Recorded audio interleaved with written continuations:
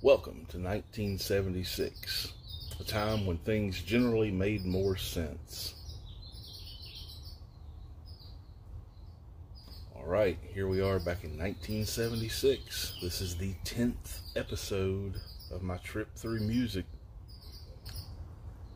Alright, I'm not going to list out a ton of also-rans from this year. I'm just going to hit some of the bigger albums that came out because this could potentially be long. Alright, first up, January 6th, double album, live album, Peter Frampton, Frampton Comes Alive. A lot of people tend to list this one as one of their favorite live albums ever. It was recorded in, I believe, 3 different locations. There was a show in San Francisco that was recorded. There was a show in New York, and third location I'm not remembering, possibly in Florida. But and this is a great album, no doubt. There's some serious highlights on this album, but there are a few on this album that are really not very strong at all. And there are a few on this album where I find the production value slipped for some strange reason. It's like there's something with the drums on this album that bothers me. Some points they're way too loud, and some points they're not loud enough. There's no separation. And they had recording equipment and technology at the time that could have overlooked that. But so with that said, there's some really great stuff on here. Some of his hits, I mean, quite a few of them at that time. Show Me the Way, All I Want to Be Is By Your Side is kind of a highlight. That's a great song. Baby, I Love Your Way, I'll Give You Money, that's an interesting song. Their version of Jumpin' Jack Flash is unique, if nothing else. Not my favorite take on that particular song, but I give them credit. They tried to do it their own way. And side 4 of this album is Lines on My Face, and then a almost 15-minute version of Do You Feel Like We Do. And that track is the standout on this album because it's got all the talk box stuff on it. Do you feel like I do? All that stuff is cool, but the solo that follows that is just classic Peter Frampton. And he's a really, really good guitar player, especially from this point forward. He grew in his guitar playing quite a bit, and I wouldn't say I've studied some of his stuff, but I've dug into it pretty deep, and there's a lot going on in it. It's not just, rock and roll boogie woogie stuff. There's a lot going on in his playing, and some of it came out on this album, but a lot of it came really later. But anyway, Frampton Comes Alive, fantastic live album. Like I said, it's the one that a lot of people put up there as the pinnacle to be judged by. David Bowie came out with Station to Station. This was the start of his Thin White Duke era. It was also the start of his, hey, drugs are cool era. This is one of his most critically acclaimed albums, I guess. He's got about 4 of them that get some really good marks from the critics, but this is one of them. It's got Golden Years on it. What else has it got? Station to Station. Yeah, it's got some interesting stuff on it. Nothing that a lot of people remember very much besides Golden Years, unfortunately, because there's some good stuff on there. Oddly enough, David Bowie said he didn't remember any of this stuff because he was so whacked out when he did it, but what are you going to do? So yeah, you got Station to Station by David Bowie.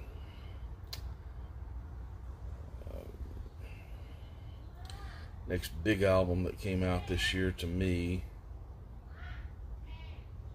Bad Company, Run with the Pack. Had some good stuff on it, but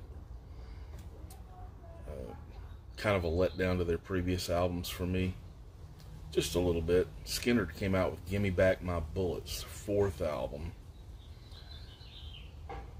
This one had that song on it. It has some stuff that's kind of buried in their catalog, but there's some really good stuff on here. Every Mother's Son, Trust, a J.J. Cale song, I Got the Same Old Blues, Double Trouble, Roll Gypsy Roll, Searchin', probably my favorite song on that album, Cry for the Bad Man, and All I Can Do Is Write About It. Another great song. It's the ones that kind of slip under people's radar from that album that I really like. They would also put a live album out this year, if I'm not mistaken. But yeah, that's a good album. Genesis, the first instance of Genesis without Peter Gabriel in the band. So it's just the 4 of them. Phil Collins, Peter Banks, Mike Rutherford, and Steve Hackett on guitar. And a lot of people thought Genesis was dead when Peter Gabriel left, and this album definitely proved them wrong. Trick of the Tail. It's mostly still of that progressive vein. They hadn't come close to going pop mainstream yet on this album. One of the highlights on this album to me is the song Dance on a Volcano. It's got this intro guitar thing on it that's just, it's off kilter enough that you don't, it's one of those kind of things where you feel like you know what's about to be played sometimes, and then it's completely different. It has that kind of a feel to it. It's got this little guitar thing at the start of it that bounces around from, you know, instead of playing the same thing 4 times in a row and then going into another movement, it's like it picks and chooses from that little riff what it does on the follow-up riffs, and I really enjoy that song. I really enjoy it. This whole album, though, is really good. Dance on a Volcano, Entangled, Squonk, Madman Moon, Robbery, Assault, and Battery, Ripples, A Trick of the Tail, and Los Indos. Genesis, A Trick of the Tail. Definitely a great album. The highest selling greatest hits album that was ever put out was released this year. That was the Eagles, their greatest hits, 71 to 75.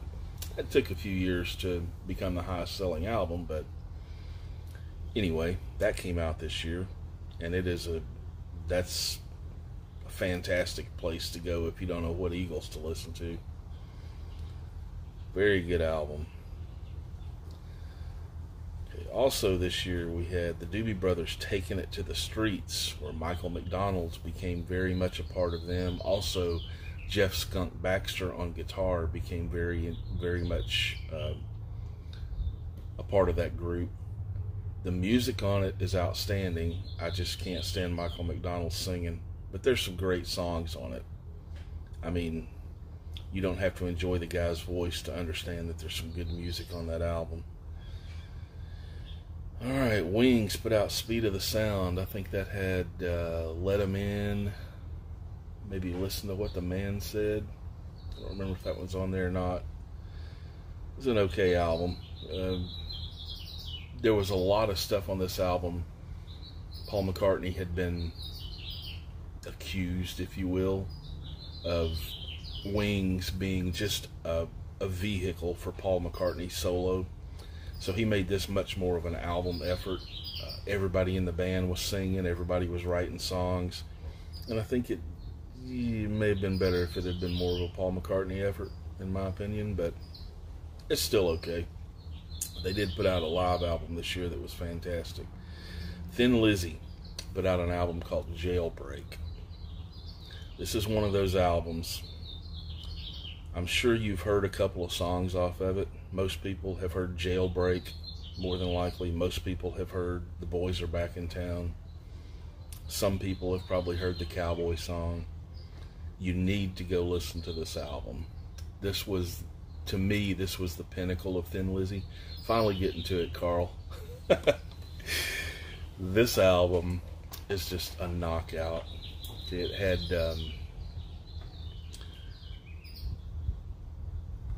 Brian Downey and Robbo Robertson playing guitar on it, and I'm sorry, I got that wrong. Scott Gorham and Robertson playing guitar. And those two together, those two by themselves are great guitar players. Two fantastic guitar players. Put them together, they can do some magic things. The way they put themselves together in Thin Lizzy over a period of a few albums was just spectacular. If you don't want to go listen to everything on this album to see if I know what I'm talking about or not, go listen to the song Warriors. It's got a couple of solos in it that will absolutely flip your boat over. But the whole album, the entire album, it's classic Thin Lizzy. It's got the hard stuff on it. It's got the upbeat stuff. It's got kind of the laid-back, interesting stuff on it. But from top to bottom, it's just a great album. And then the thing that drives it to me are the twin guitars on this album. Not taking anything away from Phil Lynott, the bass player, singer, soul of the band. He definitely had a lot to do with it. But those two guys just slay me on this album. There you go, Carl. I told you I love the band. I just hadn't really gotten into them a whole lot other than here and there. Alright, also this year, Kiss came out with Destroyer. Great album. Great album. Like I said on the other album that's between this and their second album that I really struggle with, and their first album for that matter, but this one's got popular songs on it, or Shout It Out Loud, God of Thunder, Detroit Rock City, Beth. Those are the ones most people think of, but it's the ones in between those that are really the cool part of this album. King of the Nighttime World, Great Expectations, Flaming Youth, Sweet Pain, Do You Love Me? It's just some great stuff on this album. It's a fantastic album, and it's got a cool album cover as well. But yeah, Kiss Destroyer definitely holds a special place in my heart. It was one of the earlier albums that I bought. It wasn't the first, but it was one of the early ones that I bought. I remember buying it at Murphy's Mart and just listened to it endlessly for a number of years. It was fantastic, and I can still listen to it to this day and enjoy it. It's got some staying power for me. Judas Priest came out with the Sad Wings of Destiny. I think this is a really good album. There are some things on it that I just don't like at all. Some, not necessarily songs, but some portions of this album that I just don't like at all. I think they did much better in a few years to come. But Sad Wings of Destiny is something you should probably listen to if you've never listened to early Judas Priest.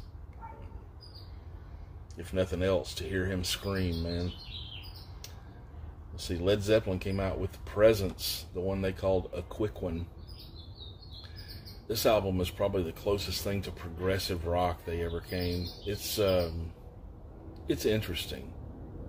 Not my favorite album by them, but I can listen to it, often enough to be reminded of what I do like about it. Sorry, Mike, I know you don't care for it, but it's got some interesting, it's got some different stuff. It's a different sound from Led Zeppelin. And yeah, you can tell it's probably not going to be my favorite one from this year, just from that glowing review, but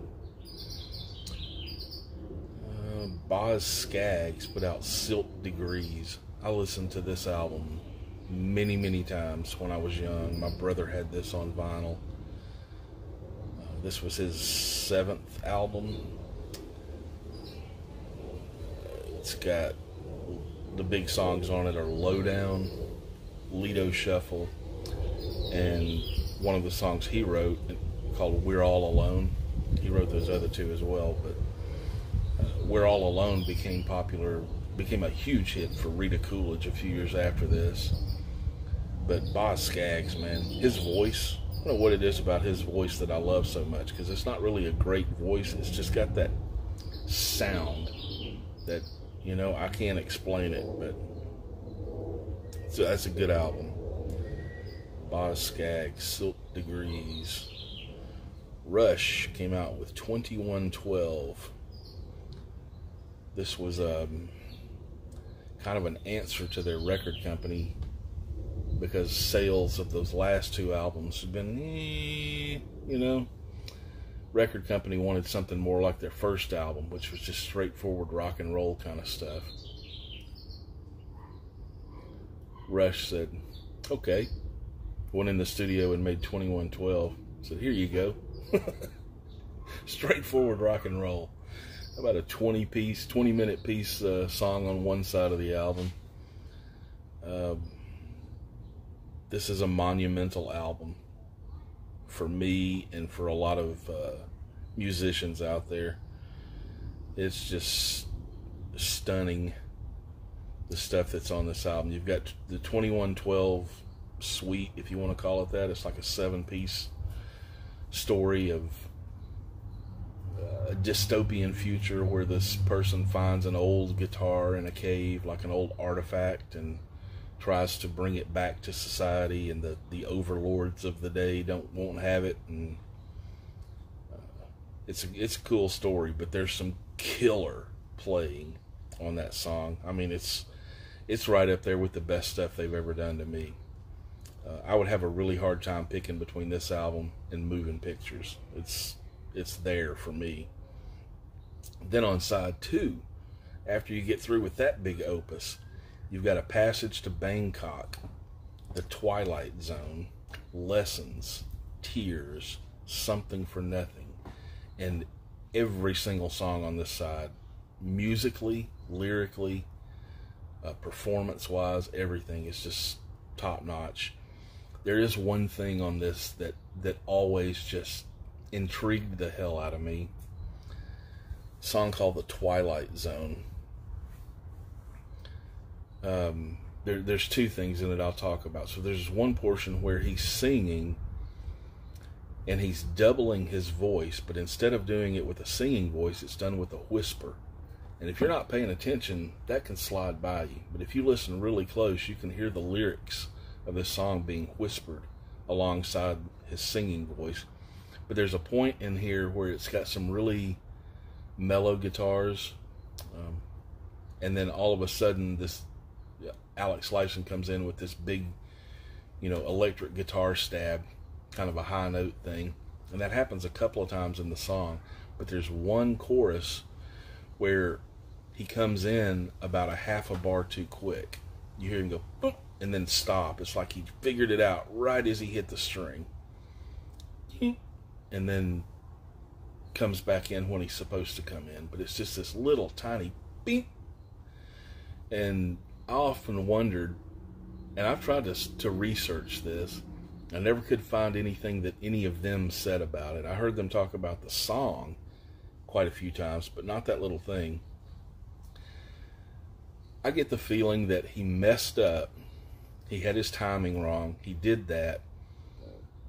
And the sense of humor in this band is pretty up there. And I think they laughed at him and thought it was so funny that they decided to leave it in there as a joke. That's what I believe about that little thing. And I believe it's, he probably went along with it, just like laughing his butt off too. Anyway, 2112, can't say enough about that album. It's absolutely bombastic. Alright, Also this year we had Black and Blue from the Rolling Stones, kind of a return to, I guess, normalcy for them after Mick Taylor quit. Most of this album is Keith Richards on guitar. Ron Wood really hadn't gotten into the band yet. They actually used the recording of this album as auditions for the next guitar player, so there were quite a few different people on there. But probably the song on here that you've heard more than any other is Fool to Cry. Not one of their standout albums to me.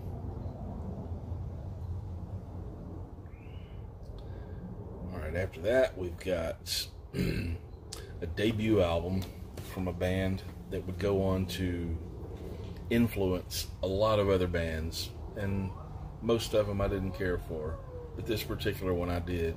That's the Ramones. They put out their debut album this year, and it was just like this psychotic, in-your-face, minute and a half songs, 2-minute songs tops on most of them. Just this flurry of music that was unlike anything that had come before it, and really unlike anything that came since. And it was just a phenomenally influential album for punk rock. It was really the first what most people would consider punk rock album, and I tend to agree with that. Yeah, I've listened to that many times, so there's some fun stuff on there. AC/DC put out their international debut with High Voltage, which had already come out in Australia, and so had another album. And they finally released it internationally, and it was a combination of those first two Australian albums, which made this one really strong. It's a Long Way to the Top, Rock and Roll Singer, The Jack, Livewire, TNT, Can I Sit Next to You, Little Lover, She's Got Balls, and High Voltage. It's not really a debut album, but it's the closest thing to a debut album we ever got internationally, other than imports and stuff like that. And it's a monster album, definitely. Alright, also this year, Aerosmith came out with an album called Rocks. This is my personal favorite Aerosmith album.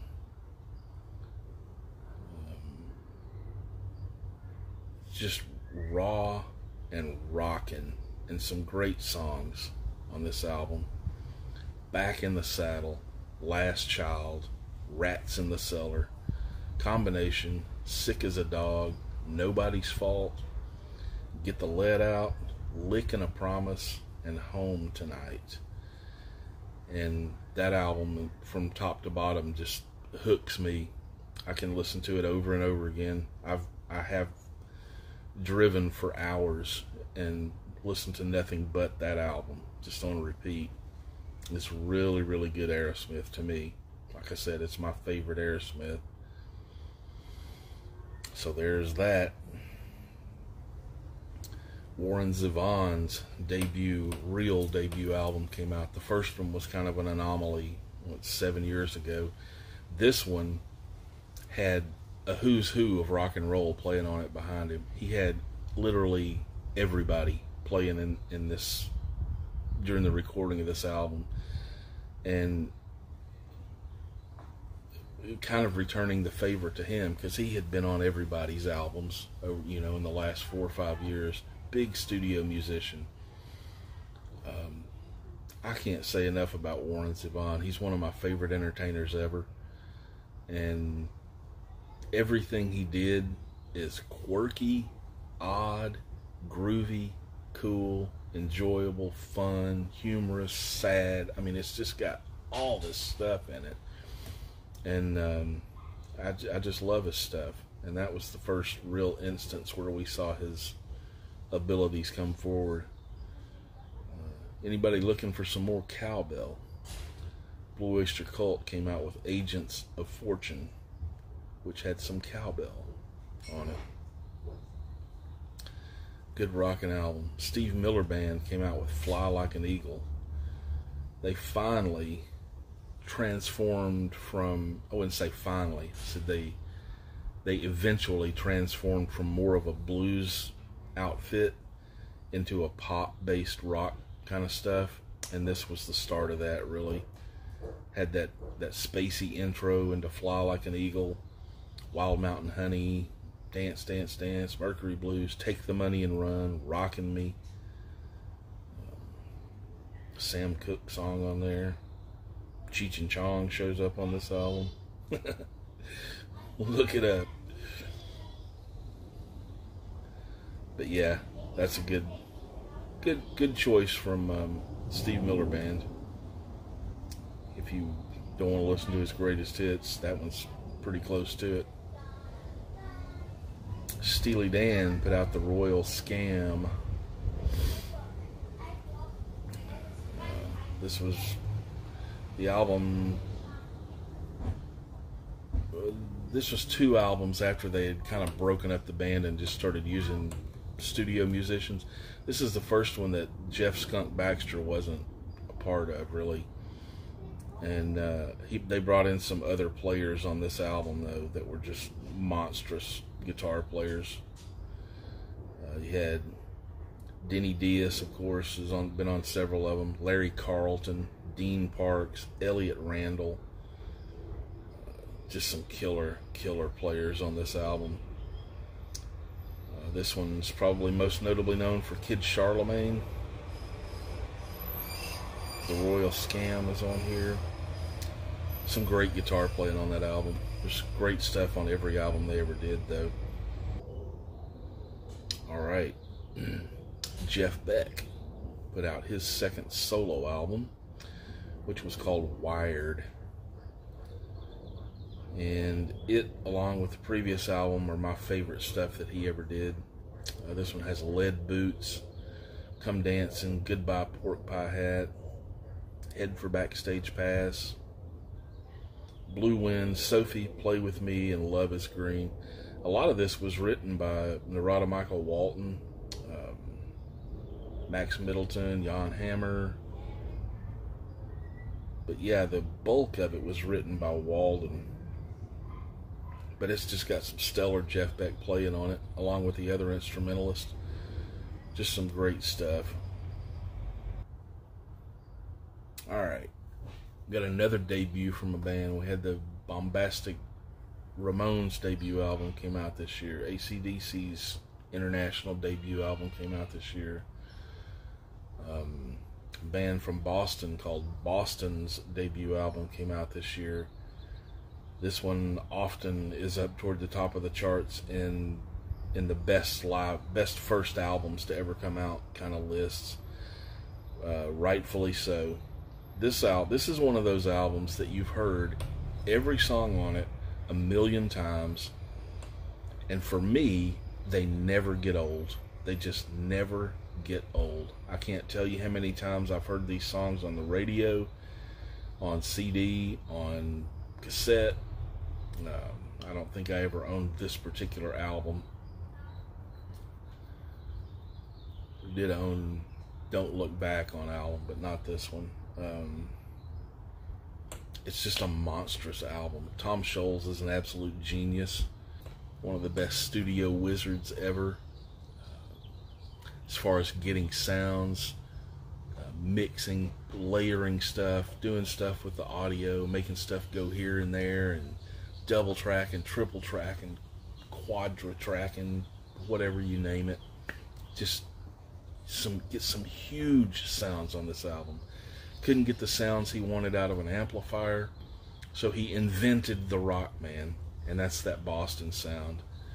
And I've played through one of those things before, and you can't play anything on guitar through one of those things and not sound like Boston. It's an amazing little box. But yeah, he's just a genius, musical genius. And then you've got the playing on the album. Brad Delp's incredible singing on every single song. Harmonies all over the place. It's just a great album. literally one of the best debut albums ever. It would be hard to not put that on just about any top 5 list of first albums. Also this year, this one's not really up for consideration because of the style of the music it is. This is more of a rock thing, right? A debut album by a fellow named Jaco Pastorius came out. You want to hear some incredible playing, specifically bass playing, go listen to Jaco Pastorius' first album. Or literally go listen to anything he ever played on. But my goodness, just a phenomenal player. Phenomenal.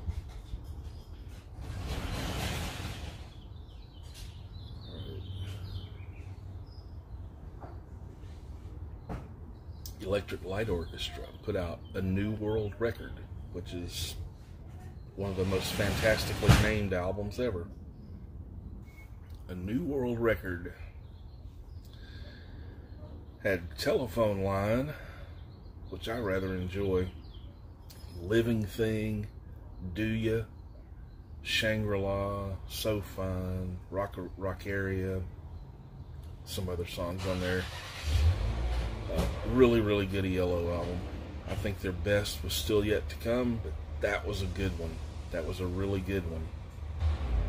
There's another album I had when I was a child. I just saw it on the list and hadn't really thought about it. Al Stewart, Year of the Cat. It's a smooth album. Al Stewart had some talent.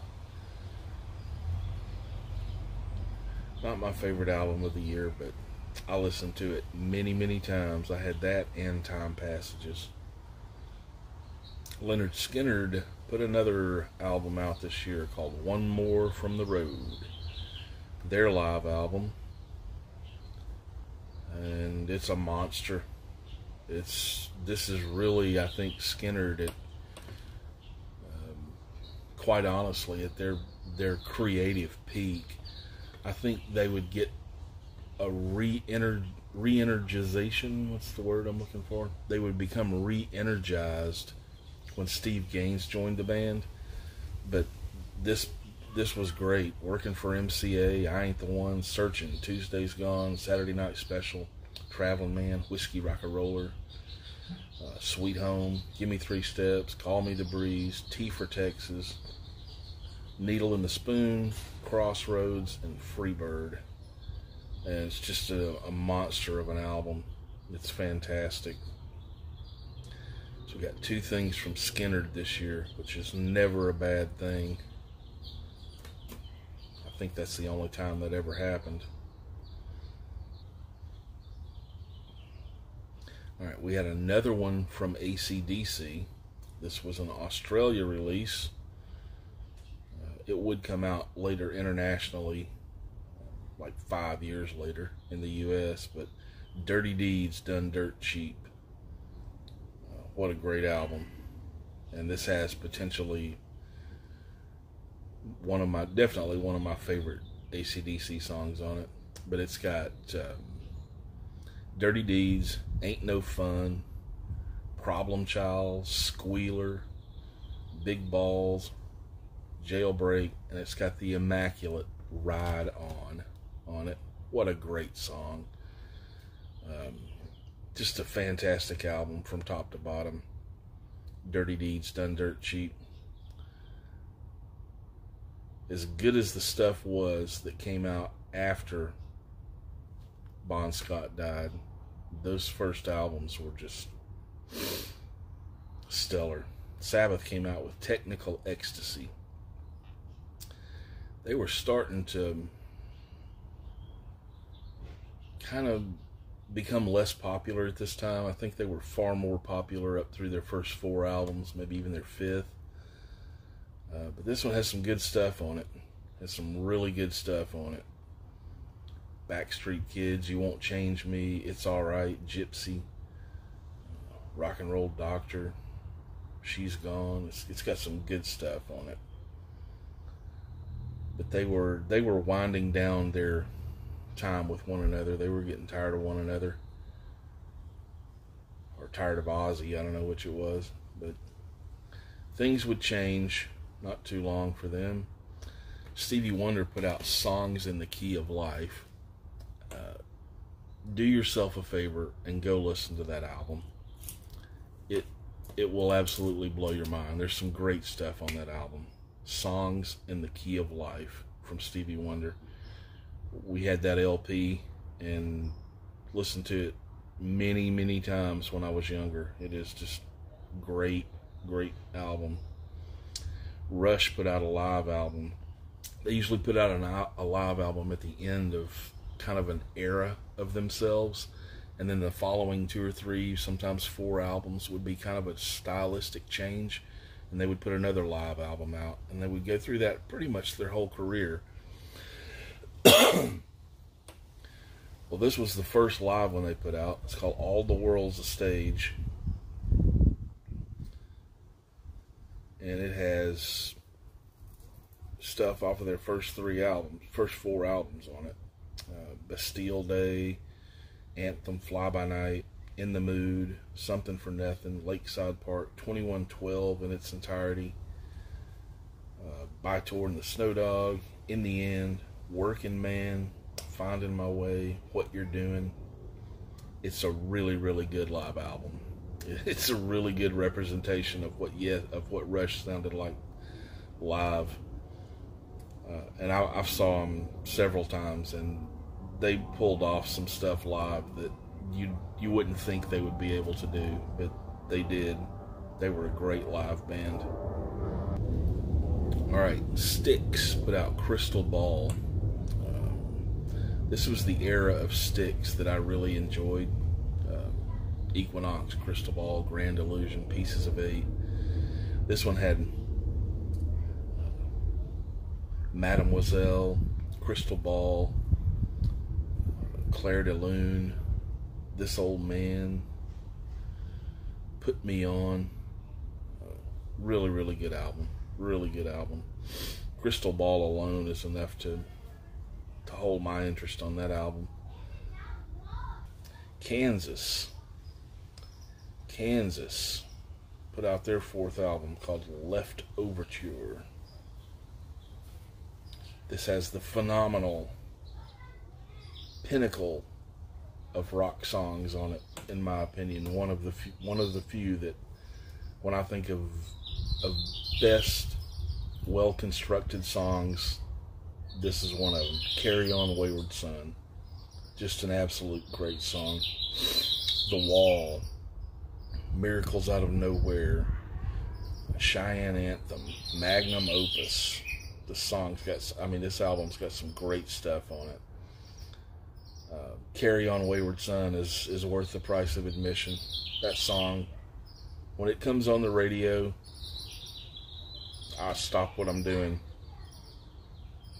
It's one of those songs that I know every little detail of it when I'm listening to it. Actually, I'll tell you a funny story about that really quickly. I had to have an MRI done once before one of my surgeries. You're in there for like 30 minutes, and it's incredibly loud. And one of the technicians there said, try to think of something, anything in your mind that you can,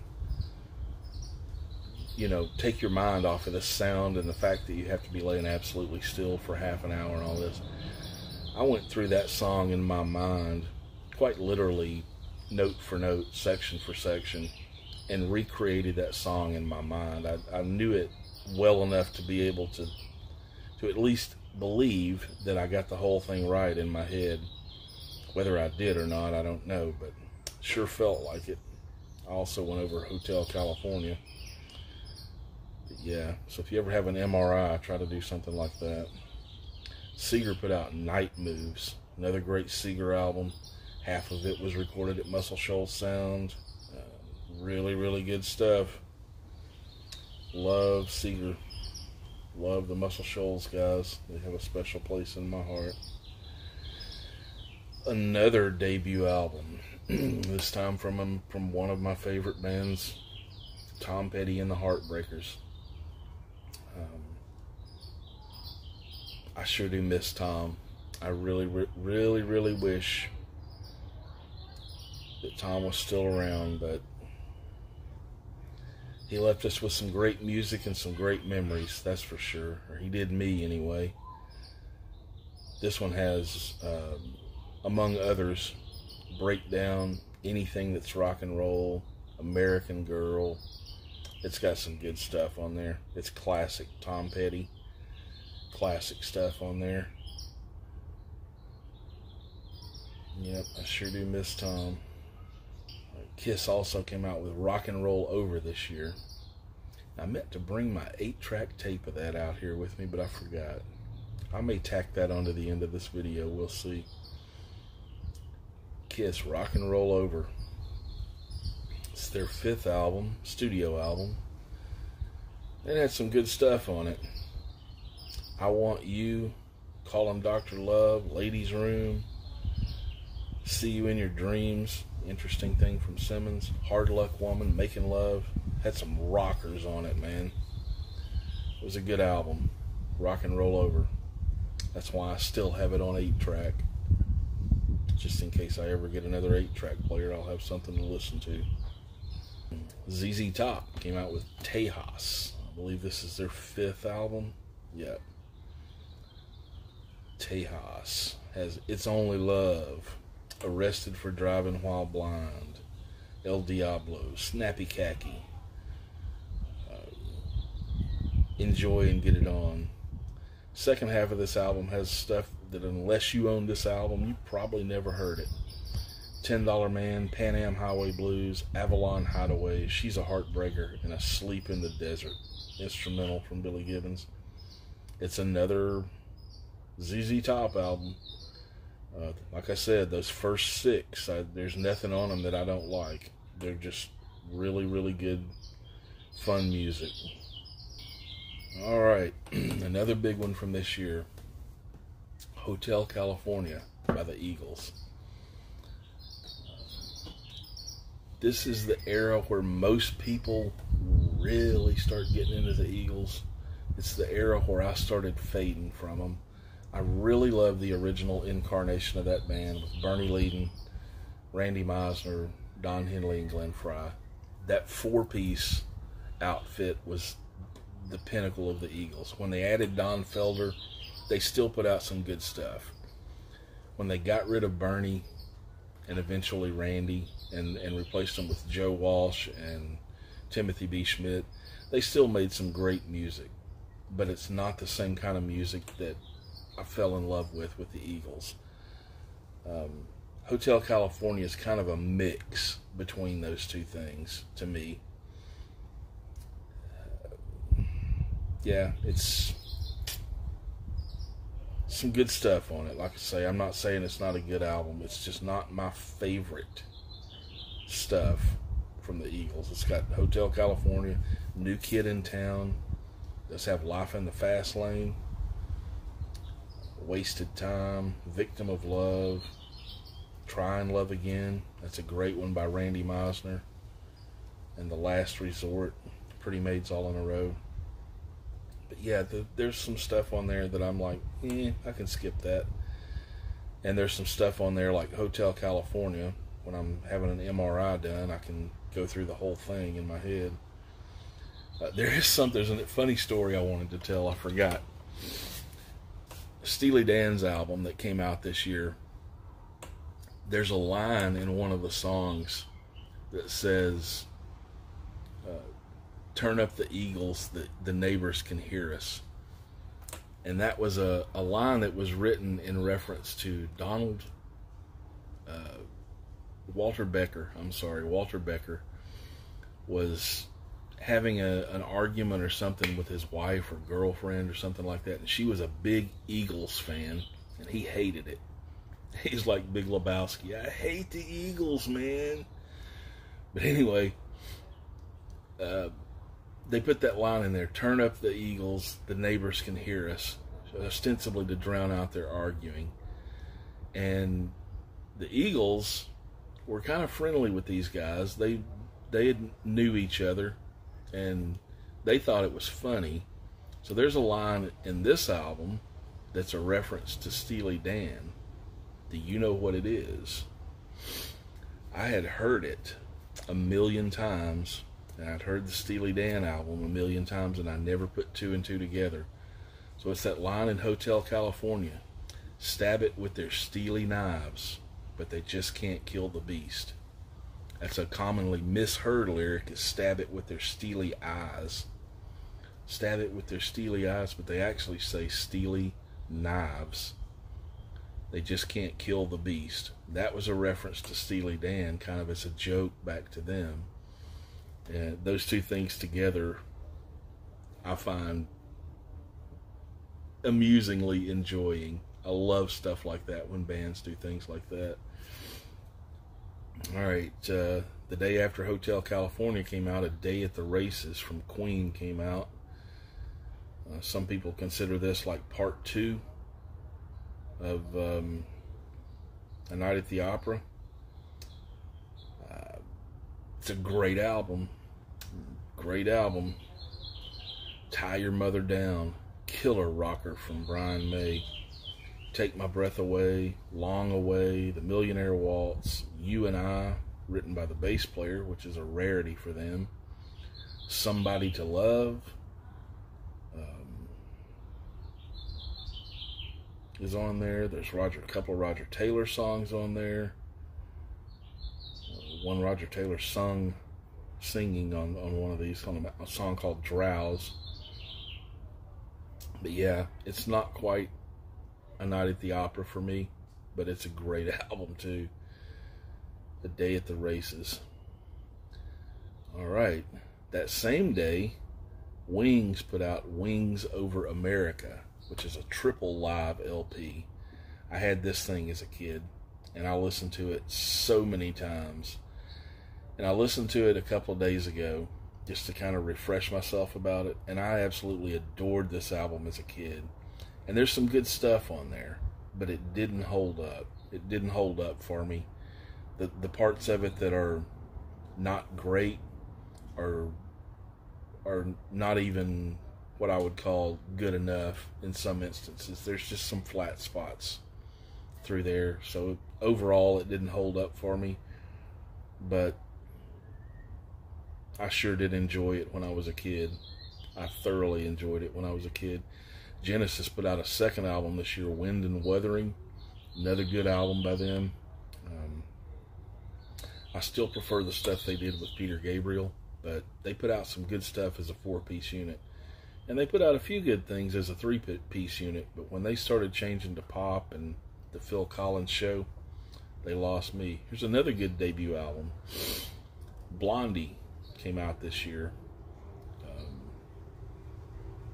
I've always enjoyed Blondie.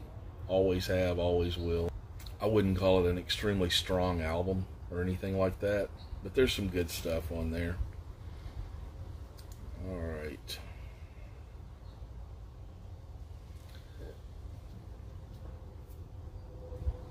One other album I want to mention is by Ry Cooder. You've heard me mention him before. It's called Chicken Skin Music. Go give that one a listen. It's got some laid back boogie, soul, rhythm and blues, New Orleans, Mexican sounding stuff on it. Very well put together, if you ask me. There's some great songs on that album. Go give that one a listen and see if you like it. If you do, there's a lot of other stuff by Ry Cooder out there that you'll probably like. Chicken Skin Music. Alright, so there you have the contenders. Like I said, there were some seriously good albums that came out this year. Some really, really good stuff. Sorry, Phil, I skipped over the opera. You're probably not watching at this point anyway, are you? Who's it gonna be? Who's it gonna be?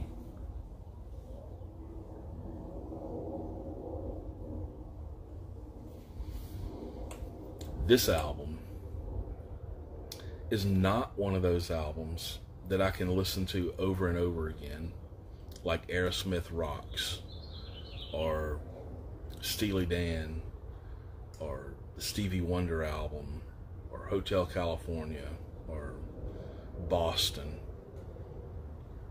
any number of these great albums that came out this year. There was some really good stuff. This album, I can't do that with because it hits me so hard that I have to have a break after I listen to it. I literally, at some points in this album, I literally find myself going, whew. It's that good to me. It is a phenomenally written album, a phenomenally played album. Geddy Lee finally figured out how to sing Neil Peart's vocals over their complex music. The solos, the guitar solos on this album are all outstanding. The bass playing, everything about it musically is just phenomenal. The songs themselves on side 2, I mean, never mind 2112 being what it is, but the songs on side 2, if the whole album had been those kind of songs, I think it would have been a great album. But there's some seriously good stuff on there. Some great rocking, some ballady stuff, some ethereal stuff on there. It's just, can't say enough about this album. I remember the first time I ever heard it, I was at a friend of mine's, what do you call it, dorm, apartment dorm. He was in college, and that's what I was trying to say. And he says, hey, have you ever heard 2112? We were talking about Rush or something. You know, I'd said, you know, Tom Sawyer or something like that. They'd probably never heard a whole lot from Rush. This was in the early 80s. And he goes, you ever heard 2112? I'm like, and he pulls out this huge album, you know, this big fold-out album with all these lyrics and all this story printed in it and all this stuff. I was like, what is this? He threw it on and started playing it. And I think we probably listened to it 2 or 3 times that day. And I'm sitting here reading all this stuff in it, and it's just it's one of those classic albums that had all these great liner notes and all this stuff in it. And I was absolutely hooked. Went out and bought the CD. Eventually became a huge Rush fan and bought their entire catalog. I don't think they have any that I've never owned. But that was the album that really got me into Rush. And it definitely holds a special place for me. And like I said, I listened to it just yesterday.